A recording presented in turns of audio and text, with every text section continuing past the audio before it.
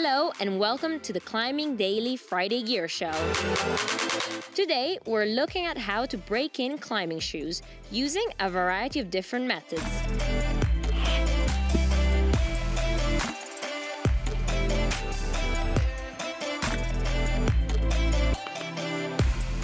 Sometimes, out of the box, shoes need a breaking in period before they feel ready to climb in.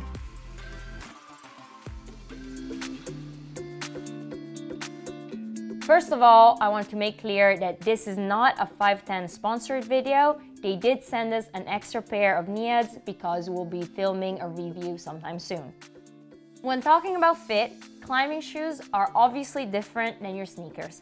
Rock climbing shoes are meant to fit your foot tight so you can be really precise with your footwork. And often, the tighter the fit, the higher performance you want to achieve. We've done a ton of videos about shoe sizing, links down below. So if you've gone for that performance fit, the shoes are gonna be stiff and tight, and you need that break-in period so they can soften up and mold to your foot, which can take a long time, and it's usually a painful process. So the point of this experiment is to hack that break-in time and speed up the process. To do so, we'll be using all the elements: fire, water, ice, wind. Okay, maybe not wind, but you get the point. So the Neads are an all-around shoe. And because of that synthetic unlined upper, they have a minimal stretch, unlike leather shoes. We've got two pairs here, they're all the same size, and I've gone for that performance fit. Clearly, there's one shoe missing, but you'll find out shortly why. Like any science experiment, we have the control subject, which we're not gonna touch or use. And let's get going with the experiment and find out where the shoe is. It's actually in the freezer. For the first experiment, we're going to use the ice bag method. We filmed this the day before to give the water 24 hours to freeze. First up, open the shoes.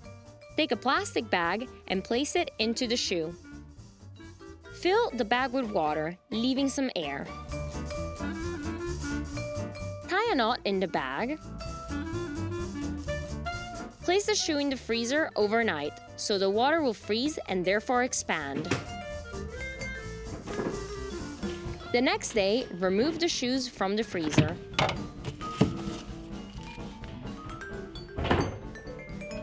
Check that the water is frozen.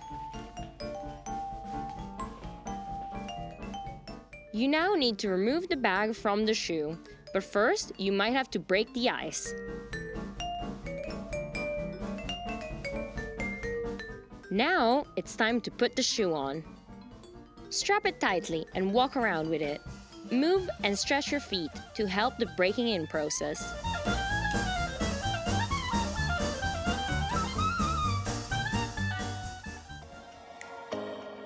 Right, method number 2. Let's unleash the element of water. You can do this in the shower, but to make life easier, we opted to use a bucket. We filled the bucket enough to immerse the shoe in.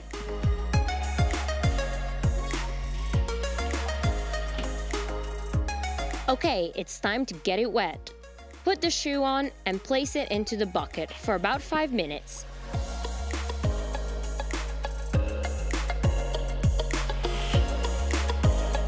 Walk around as before, move, dance, catwalk, then remove the shoes and stuff them with paper. Place them somewhere warm to let them dry out. Finally, we're going to heat up the shoe. In this case, using an oven. You need a heat source to warm up the shoe and soften it. Preheat the oven to about 120 degrees. Once the oven is warm, put them in for about 3 to 5 minutes. Make sure to keep an eye on the time and on the shoe.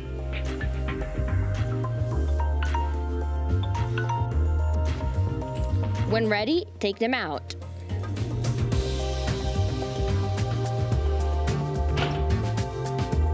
Make sure the shoes aren't so hot that they will burn your feet. For a final time, walk around, strut your stuff, and keep them on until they cool down. Then stuff them with newspaper to keep them stretched.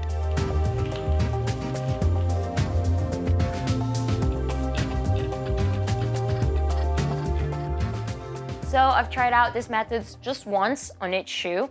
You can try them multiple times and do it over and over again till the shoe will actually mold and like fit your foot well. So I'll put on my right shoe, on my right foot, the control shoe, and let's see how the other ones are.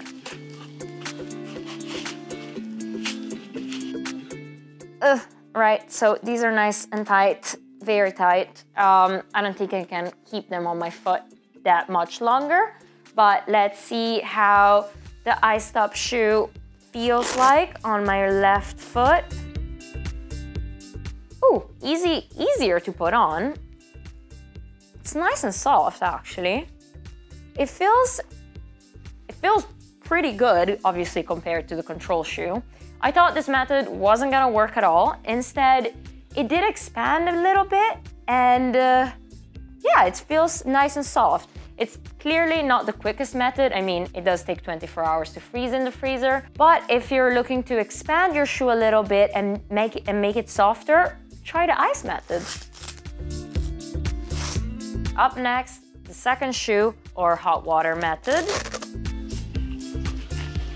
Okay, these two, they feel softer, definitely easier to put on. Compared to the ice one, this definitely has molded more to my foot.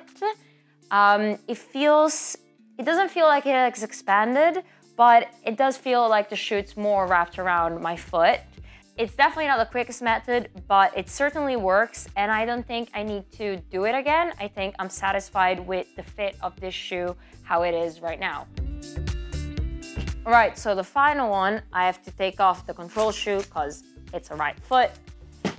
Right, so the heat one that we popped in the oven for 5 minutes. Ow. Okay, it didn't do much. It was quite nice once I took it out of the oven and put it on my foot while it was still warm. Like, it really did soften up, and it was comfortable then. And even when it got colder, it felt good. But now I gotta say, it does feel really tight. Not as much as the control shoe, but it didn't really expand or mold to my foot that much. However, this method is quite quick, so I would try it a couple of times before really writing it off. In conclusion, all of these methods work, some better than other. Definitely my favorite one, and the one I'm gonna use again on some other shoes, is the bucket or hot water or shower method. So if you fancy taking a shower with your climbing shoes on, do. So if you want to pick up the 510 Neads, you can find them on the EpicTV store, and you know to break them in now. Right, I'll see you next time.